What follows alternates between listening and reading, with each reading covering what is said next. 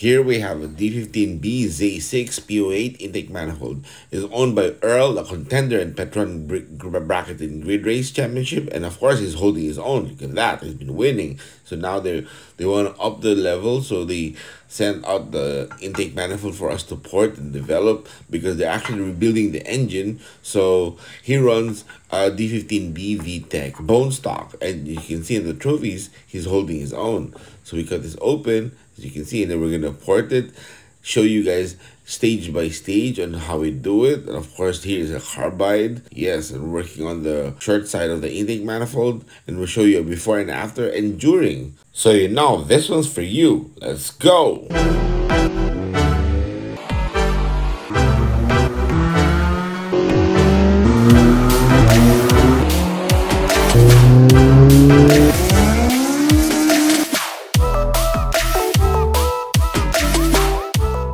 Here we have the P08 intake manifold as we received it. It's all clean. We're gonna line this up here. We're gonna cut it here and then across onto the side, all the way to the back here. This way the plenum is gonna be opened up and lets us port the runner entries and of course even the plenum. So we're gonna line up ink here with a marker.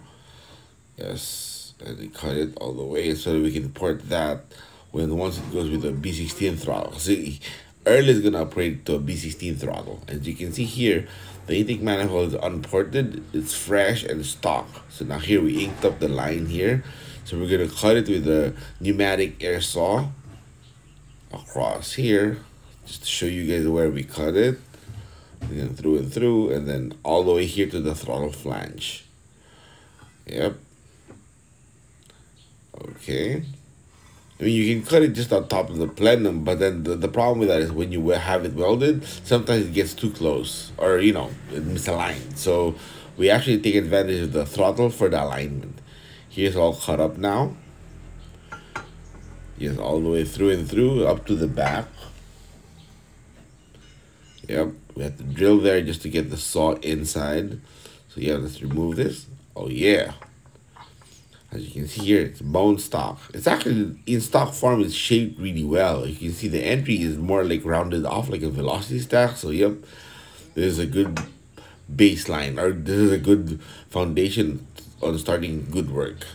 Here you can see it better. We're gonna show this because, you know, once we start porting it in the carbide, it's gonna be a little different.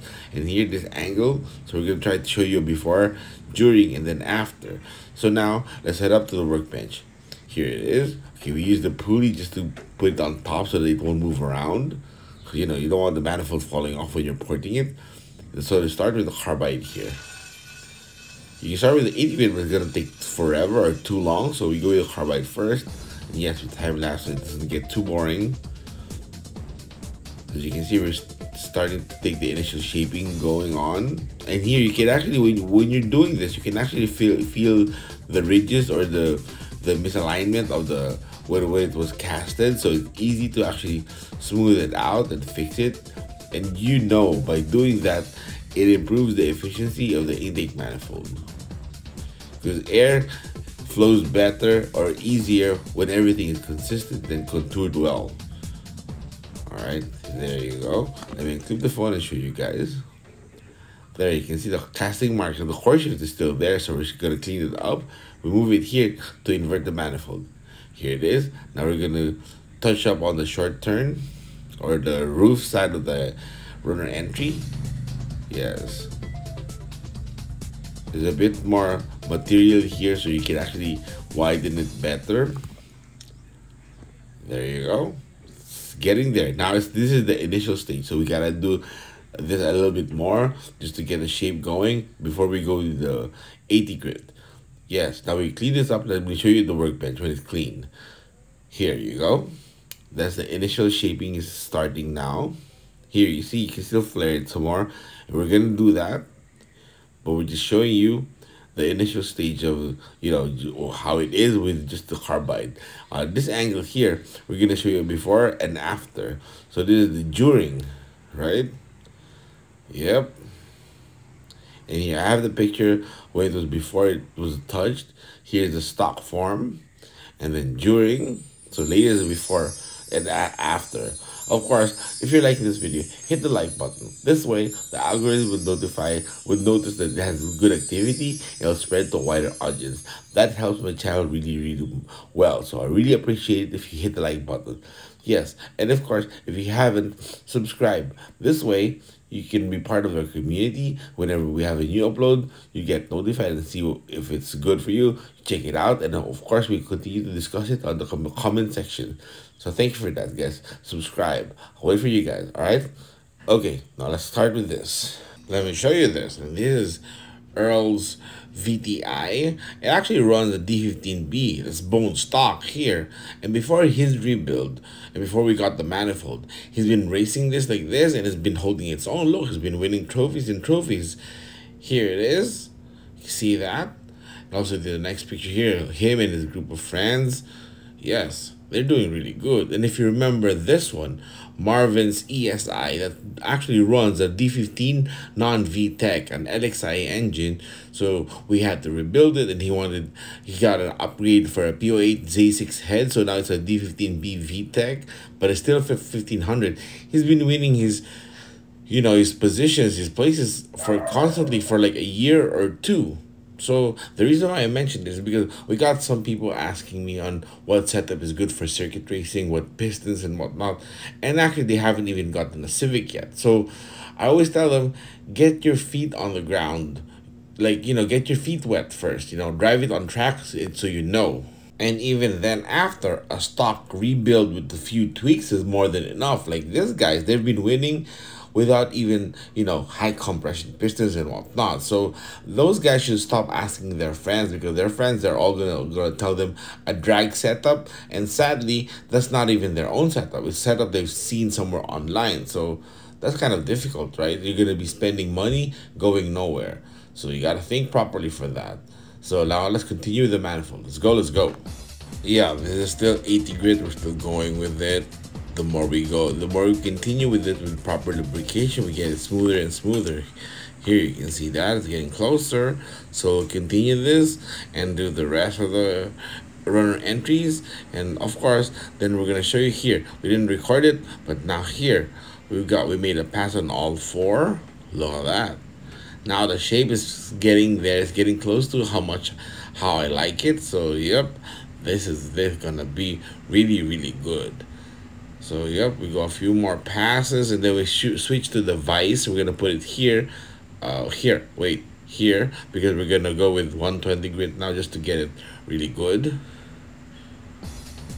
Yes, so you can see now we're spraying it further. This is 120 grit, and it's gonna give us an even more consistent finish.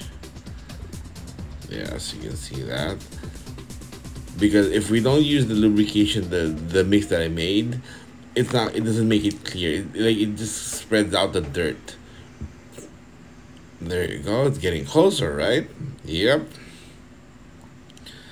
Yeah, we're gonna continue doing a few more passes here, and then of course after we're gonna go on the intake flange side, and here you can see after a few more passes, look at that. Oh yeah, this finish is really good. So we're gonna continue deeper, and then of course we'll continue on the other side of the intake by the flange, and once that's ready, we're gonna clean this up so that we can show you on the workbench. So we're gonna make a few more passes here with 120 grit, and then I'll go on the other side. And after cleaning, we go to the workbench. And now here it is, all finished up, and would you look at that? Yes. See, the runner entries are like a bunch of velocity stacks, right? And it's contoured well, especially runner number 4 that's coming from the throttle onto the entry there. Here's on the other side. Look at that. Oh yeah, this is going to be performing really good and flowing efficiently. Even if it's just a stock intake manifold, that's going to be really good. Here, let's look at this on this side here. It's ported through and through.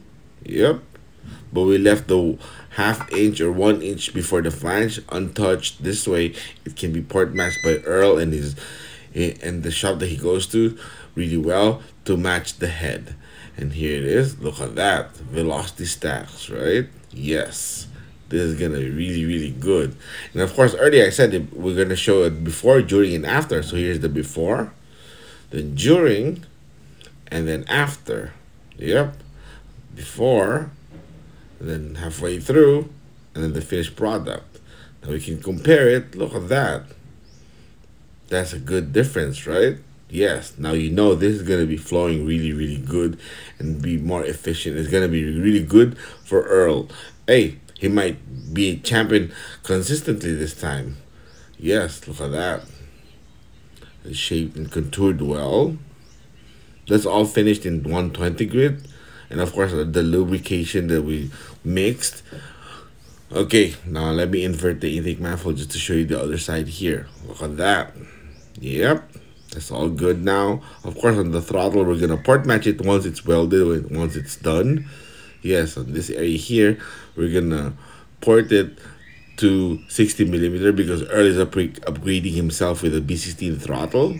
So I have an ITR 62mm throttle here, so I'm going to match that. This way, it gives him a 1mm room all around, and it promotes anti-reversion. Alright, so now we bolt up a stock throttle here so we can have it welded by Carlo.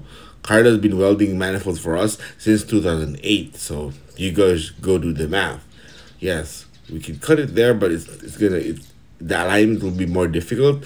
It's a lot easier to align everything when it's bolted up with the throttle. And here we drilled there to be able to just bend the air saw to cut all the way through. So it's gonna get welded, this is gonna be fine. Let's go on the other side, turn it some more here. Yep, now it's getting ready to be welded. Carlo's gonna pick it up for me and is gonna weld it. And the next day I'm gonna get it, it's all done. So now here it is getting ready. This is how it is. Yep, and he's gonna pick it up. We're gonna leave it by the, porch. There you go. Now it's all welded. Yes. Through and through. All the backside. Yes. This looks really, really good. And of course, now it's all be tough and good because it's TIG welded. And here, we actually leave the flange unwelded for now until we port match it. After we port match the throttle that's going to be used, we send it back to Carlo to weld up the flange, and we're going to send it off flat. It's easier to do this way. It avoids warping. You can weld it all the way together at one time, but we've noticed that causes a lot more warp. Unlike this now, it's all welded. It won't warp after. Alright, now here we port match. Okay, let me get my phone to light up. There you go. We've port matched this to 60mm. Well, actually, it's 62mm. So it's gonna match well with a B16 throttle. There's a 1mm step all around to promote anti-reversion. But when you look at the ported run entries, yep, that looks really, really good, right? Yes. And here we are, done with the port matching. Now it's all good and shaped well. And actually, you can see on the flange, we actually carved it a bit. This way, when the welds get in there, it's going to be all good. We can flatten it perfectly onto the flange itself as a flat, surface. Yes. Now, this is going to be good. Yes, it's going to be performing really, really good. Way, way better than stock. Yes. And I've been doing this for like several years, and, it's going to be really good. Here we test fitted my ITR throttle, which is 62mm. Look at that. Wait, there's no light. Let me get my phone again. Let's push this light here. There you go. Here. Yes, perfectly port matched. So now when you put the B16 throttle here, it's going to be absolutely perfect. And that's going to be good. Yes. So this product, this manifold is all good now. Yep. And actually, as soon as I get to, solve the issues on the registration and paperwork of my car, my engine, we might downgrade it to a D15b, but we'll continue using a non-VTEC D16Z6 head, and all the setup will be the same. The plan is we're gonna dyno it with just the stock P08 Z6 manifold, and then the next dyno will dyno my ported P08 Z6 manifold, and of course for the last time it'll run my Skunk 2, original Skunk 2 intake that is ported. That's going to be the final dyno. We're going to take advantage of the chance of being able to dyno back to back, ported, non-ported, stock intake. Yep. And as soon as we get to do that, you know it's going to be on this channel. So yep, but for now, you can just click here for more.